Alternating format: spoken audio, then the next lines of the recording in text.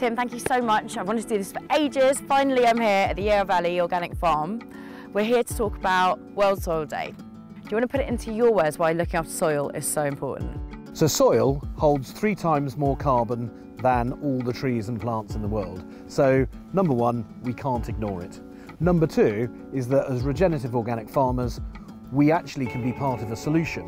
And they say that there's more things living in a teaspoon of soil than there are people living on the planet. It is incumbent on us and all other organic farmers to maximise our ability to put carbon into the ground and start reversing climate change.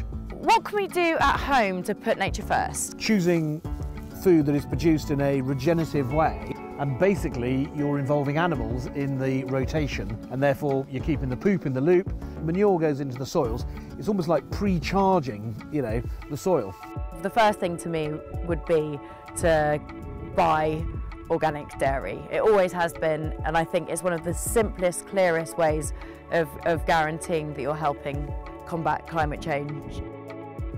Thank you again, Tim. I feel like I've been very privileged to be shown around the farm, meet some of your lovely dairy cows and see the end result, which is this absolutely delicious tasting yoghurt. So thank you very much. It just proves that soil can be sexy.